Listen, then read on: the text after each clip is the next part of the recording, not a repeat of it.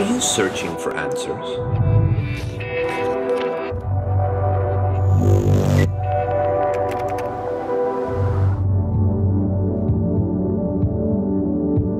Discover your true identity.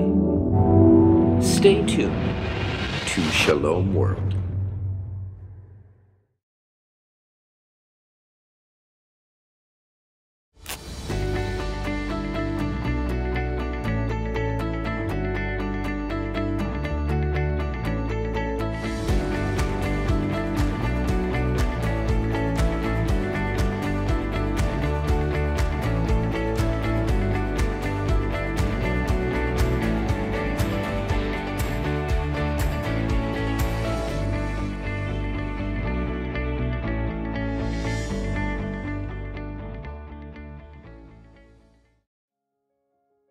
Glory to Jesus Christ.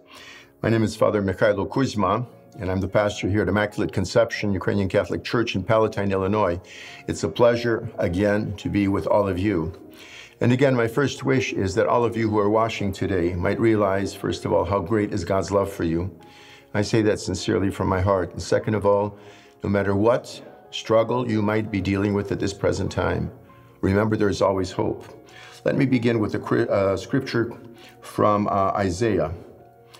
The Lord said through this great prophet, "Fear not, I am with you. Be not dismayed. I am your God. I will strengthen you. Yes, I will help you. I will uphold you with my righteous right hand." I'd like to speak today a little bit about attitude. And let me begin with a story from my own life. As I mentioned in one of the previous programs, I went through a terrible depression when I was 33 years old. It lasted for a year and a half. And one of the most difficult things was dealing or trying to deal in a positive way. Those of you who have suffered from any kind of depression or anxiety or fear realize that the attitude is so vitally important. It's really very difficult to maintain a positive attitude. When I was in my depression, very often I was thinking, I wish I weren't alive. I was thinking, this will never end.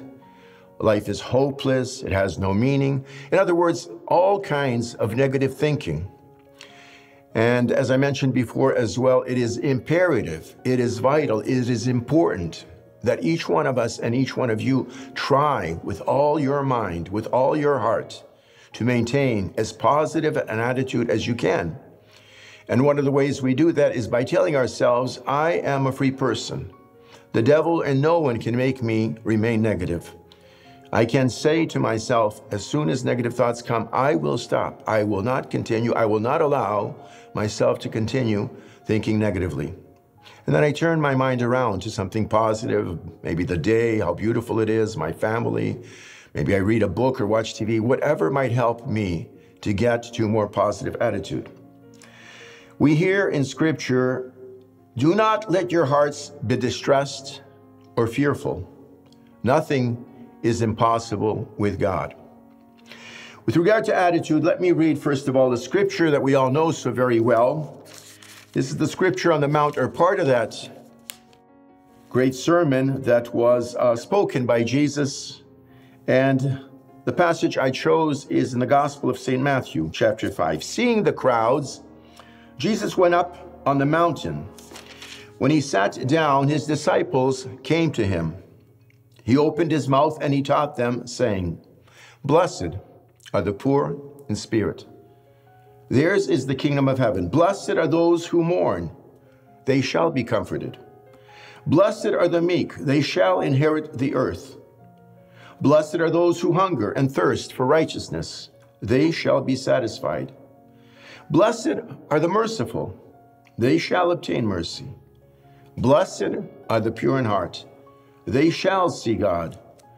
Blessed are the peacemakers. They shall be called sons of God.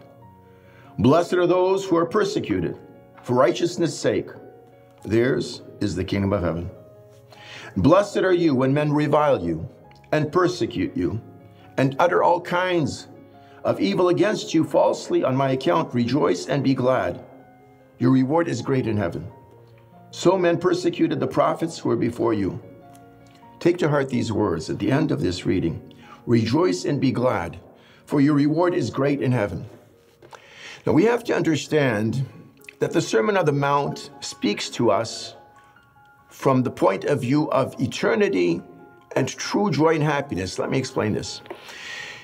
We grew up in a time, in a day, in a situation, a culture that teaches us life is about happiness. In other words, being happy, having things, acquiring things, having wonderful vacations, having a great job and so forth. And there's value in all of these things to some degree. But happiness of this sort changes from day to day. For example, I buy a new car.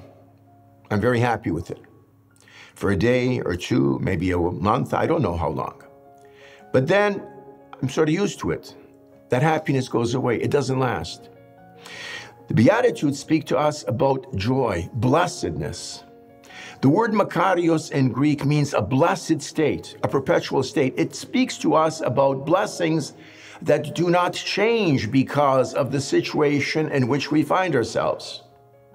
True blessedness doesn't go up and down like a roller coaster as emotions do.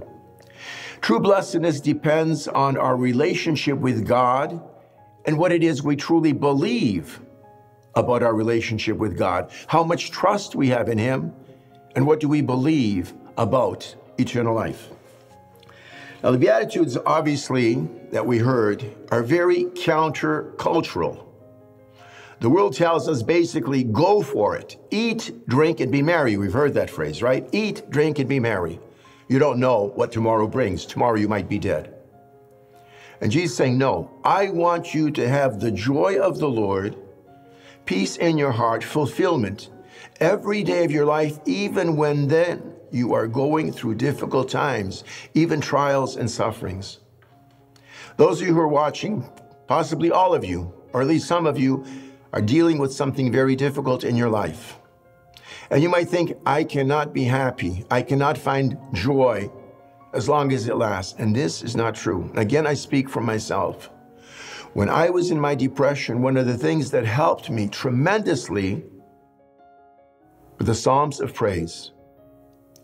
Because we don't feel very good does not mean that we cannot praise God. Why do we praise God? We don't praise God because of the difficulties we have.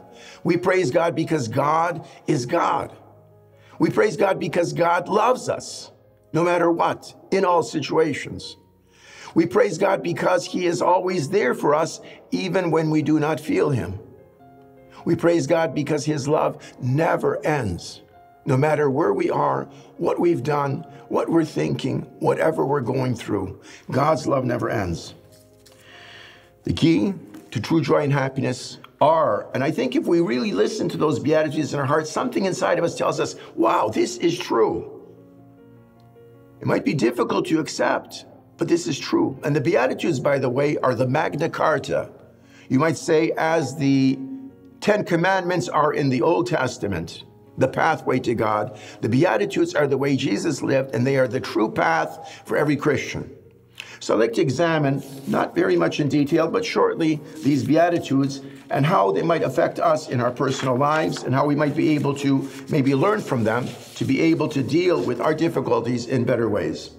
Blessed are the poor in spirit.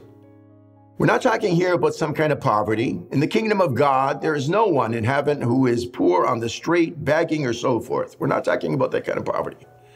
Poor in spirit signifies those people who've come to a point in their lives where they realize they're not in control. They realize life very often is bigger than us. They realize that things happen that we have no control over. Poor in spirit are people who realize I am basically very little. Maybe I'm not as great as I like to think myself to be, or others might think of me. I'm very little. I'm very weak. I'm very dependent as a little child on who? On God. The poor in spirit are those who realize God is great.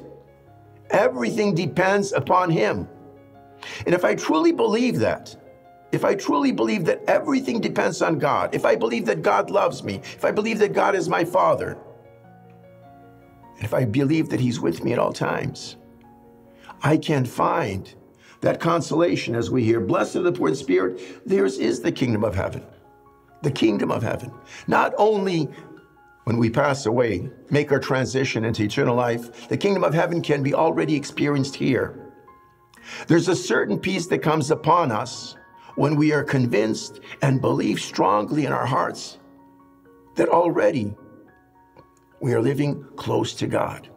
When God becomes more and more important, obviously, in my life, I look forward not only to tomorrow or the day after, but I especially hope in that joy that God has prepared for each one of us.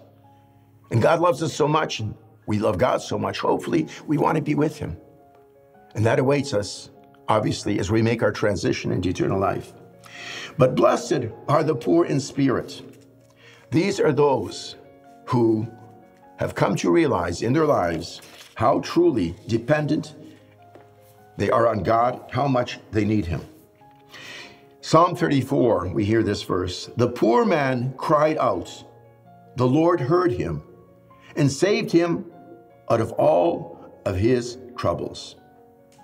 The more we are detached from things in this world, the more we are attached to God, we become more and more poor in spirit.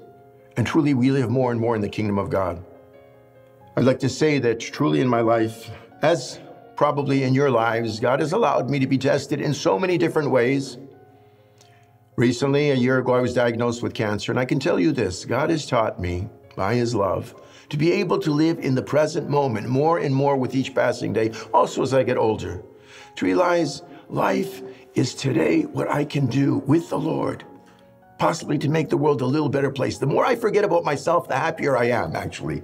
The more I think about myself, the more I think about the difficulties in life and my trouble and whatnot, I become a very miserable, unhappy person.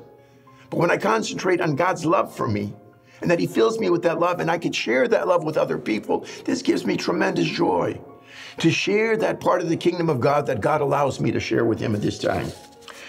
The second beatitude, blessed are those who mourn, they shall be comforted. We might think, who wants to mourn? When you mourn again, there's pain, there's suffering, there's grief. Blessed are those who mourn. Why can this be a blessing? When there is tremendous sorrow very often in life, when we're really hurting, when things are very, very difficult, sometimes, have you not experienced in your life, true friends come forward? Maybe even people you don't expect, they come to you. They empathize with you. They're there for you. You realize this person is truly my friend. He's there or she's there with me when I'm really hurting.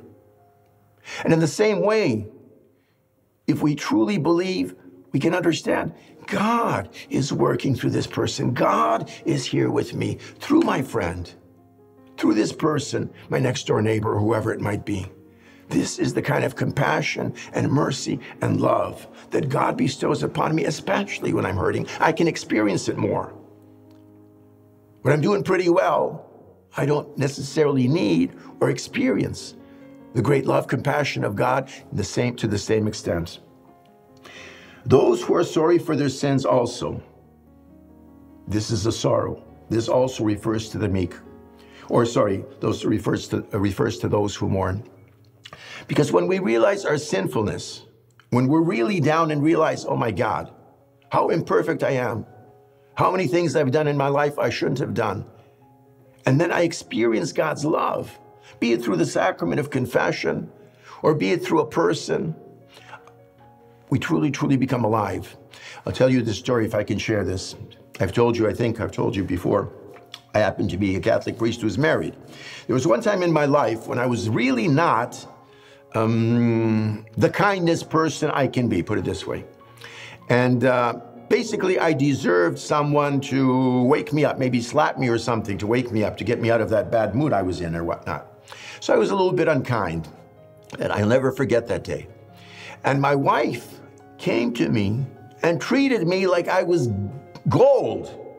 She loved me in spite of the fact that I really, really wasn't kind. That really did something very important in my life. I realized this is the way God is with us. He might not love our sins, our faults. He never stops loving us. God was loving me through her. God showed me that there's nothing I can do that will stop him from loving me, and the same holds true for you and every person on the face of the earth. God is so great that his love never, ever ends. Blessed are the persons also who realize that Christianity begins when I repent from my sins. The first message of Jesus, the first message of John the Baptist was, repent, the kingdom of God is at hand, repent. Christianity begins when I realize I need God's mercy. He came to redeem me. He loves me. He came for sinners, not for the righteous. He said that himself. I have come for the sinners of the world. God wants to forgive us more than we want to be forgiven. Can you imagine such a thing? God wants to forgive us more than we want to be forgiven. And he does. And all we need to do is to little ourselves, become small, recognize the truth that we are imperfect, and that he forgives us everything, and that he loves us. And if we can learn this lesson and then share it with other people, we become less judgmental. We become more accepting of people as they are. As God accepts us, we accept them. Blessed are the meek. They shall inherit the earth. Blessed are the meek. There was a great philosopher thousands of years ago. You might have heard of him, Aristotle. Aristotle believed that virtues were right in the middle, found to be in the middle, between the two extremes. For example, angry, being angry as all heck, getting riled up, revealing animosity, bitterness towards people in one's voice and one's actions or whatnot. And then the meek person, the really meek in the negative sense of the word, the one who cowers and is afraid and never reacts to anything. He's so afraid. The Christian and the virtue that we're speaking of here, the virtue of the meek, is being right in the middle. That is to be angry, for example, when things are unjust in the world. A person is raped or murdered. We should be angry.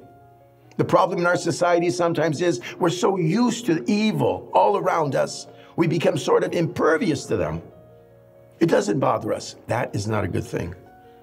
A Christian and the virtue of meekness is one who does get upset, is unhappy, wants to do something about an evil situation. And then a meek person is also the one, someone can call me names, look at me, and say things about me, and I don't react. I don't let my passions get the better of me. I can remain still and accept it and offer it up to God and maintain tranquility and peace. That's the meekness we're speaking about here. Blessed are the meek. They shall inherit the earth. The meek person, again, is the person that wants so very much to keep charge of his or her instincts, impulses, and so forth. They are people who truly are leaders. The greatest leaders in the world are those who know how to lead by their example. They are men and women who know how to maintain peace and calm in difficult situations. They are men and women who do not allow themselves to make decisions solely on passion and feeling. They know how to unite the mind and the heart in making decisions, seeking God's will. What is the right thing to do? Some of the great leaders in history, Alexander the Great, destroyed himself when he was angry. He made some terrible decisions when he was just overcome by his passions. In fact, he killed one of his friends. Terrible, terrible things happen when we allow ourselves to be controlled by our passions and not to control them. And this refers to those who are meek. They shall inherit the earth. Blessed are those who hunger and thirst for righteousness. Hunger and thirst. In the days that this scripture was written, the average inhabitant of the Holy Land at that time worked very hard, let's say, whatever menial job, let's say in the fields or whatnot, or in the city, maybe worked in a tailor shop or whatever. No matter how hard they worked, they made enough to get by. The common worker would make maybe enough to have meat once a week. Most of the week they would have just cheese and fruits and so forth, and that was already very good. So when we hear this scripture, blessed are those who hunger and thirst for righteousness, we're talking about people who are really hungry, not like us. We can go half a day without food and we say we're hungry. We do not know what hunger is. True hunger is when you're really, your stomach is making all kinds of growling noises, and you're so thirsty, you're parched. You've been in the desert for a long time and you haven't had a drink of water. That's the kind of hunger and thirst this particular Beatitude speaks about. Blessed are those who hunger and thirst for righteousness, for the right thing, for the good thing, for that which is proper in any particular situation. Men and women who are seeking righteousness are seeking to find justice in every situation, not only for themselves, but for other people. And you and I know the greatest people in the world, the ones that we admire the most, are not the ones who think about themselves. They're there to serve people. Jesus came and said, I've come not to be served, but to serve, to give my life as a ransom for many. Righteousness, seeking righteousness, hungering, thirsting for righteousness, is seeking the good of my brother and sister. Who's my brother and sister? Every person that I meet in any given day. What can I do for them? And that begins with the person in my family, the person I work with. It also pertains to the person that I meet along the road. Those of you who live in Chicago or big cities realize very often you come across poor people, right? Do we wish them well? You know, the mind tells us sometimes, we start thinking, well, that's a bum, he should take care of himself, he should work, he's lazy, I'm not going to give him anything. But if we think with the heart, perhaps he is a bum, perhaps he is lazy. We don't know his story, first of all. We don't know what's going on in his family. We don't know, maybe he can't work, we don't know. But wishing that person well is always the right thing. To say at least a prayer for them, possibly to stop, buy them a cup of coffee. I know this takes time. That is the righteousness we're talking about in this particular beatitude. Blessed are the merciful. The entire New Testament speaks to us about mercy. Forgive us our sins as we forgive. God's greatest attribute, as you and I know, as teaches St. Faustina Kowalska, is his mercy, his greatest attribute. God is merciful, always and everywhere. That means that no sin of ours, nothing we do, comes close to the mercy that he shows us. So no matter what you've done in life, if you've done bad things in life, if you're down or depressed or unhappy or miserable because you've done something terrible, realize that you can get on your knees, you can ask God to give you true repentance, sorrow for your sins. Ask God to be merciful, to forgive you. Ask God to help you to be truly, truly sorrowful, to do something, whatever you can, to correct the situation. Blessed are the merciful, because when we experience God's mercy, chances are we're going to grow and become more merciful. So it begins receiving mercy from God, and then we share it with the world. As a priest, I'm very fortunate because I hear confessions all the time now for 37 years. The older you get and the more you realize no matter how hard you try, you're still imperfect, it becomes more and more difficult to judge people in confession. You realize, oh my God, my job here is not to judge people. My job here is to show them God's mercy and help them to get to a better place. Educate them or guide them or lead them or show them in some loving way, hey, this is how you make progress in this area or this area. But mercy is that attribute of God which makes life worth living in the sense that we find peace, we find forgiveness, we find God's goodness in every situation where we really don't deserve it. That's what mercy is. Blessed are the pure in heart. That means we pray constantly and never give up, asking God to help us to become more and more pure in heart, cleansed, purified, having nothing but the will of God in us. The greatest day in your life and mine is when you take total responsibility for your attitudes. That's the day that we truly grow up. You know, attitude truly is everything in our lives. It's a choice that we make. We decide whether we're going to be positive or negative. We really have that under control. If we choose to be positive, look for what's good in life, be grateful to God for everything, we are going to be a lot happier. We're going to be a lot healthier. We're going to be more fulfilled. Life is going to have greater meaning, and it's a choice. So I beg you, no matter how difficult life is, beg God every day, Lord, help me to see what is good. Again, in my depression, I'd make a list every day. ... This is good. This is good. Thank you for my family. Thank you, God, that you called me to be a priest. Thank you, God, that I can serve this person. Thank you, God, that I could go visit this person. Thank you, God, for the sun shining. Thank you, God, I have food today. And make a list of all the things we can bless God for and thank God for. Our attitude determines what kind of character, what kind of person we are. And you know, and I know, we love to be around positive people. We love to be around people who love us, who are not caught in on themselves, in their pain and sorrow. People who complain, oh, poor me, and so forth. We don't like that. We like to be around people who show and give love. And if we develop our attitude, we can do that. Let me finish with the miracle prayer. Repeat after me in your hearts. Lord Jesus, I come before you just as I am. I'm truly sorry for all of my sins. I repent of all of my sins. Please forgive me. In your name, I forgive all others for what they have done against me. I renounce Satan, O Lord, the evil spirits and all their works. I give thee my entire self, Lord Jesus. I accept thee as my Lord, my God, and my Savior. Heal me, O Lord. Change me, strengthen me in body, mind, soul, and spirit. Come, Lord Jesus. Cover me with your precious blood. Fill me with your Holy Spirit. I love thee, Lord Jesus. I praise thee, Lord Jesus. I thank you, Lord Jesus. I shall follow you every day of my life. Amen. Most Holy Mother of God, Queen of Peace, all the angels and saints, please help me.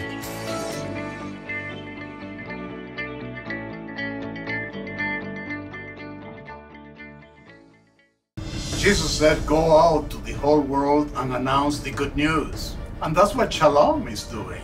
It's bringing the good news of the Holy Spirit in action, renewing the face of the earth so that all people may know how good is the Lord, how beautiful is the work of salvation. Thank you, Shalom, for all you do to reach out, to lead the faith forward.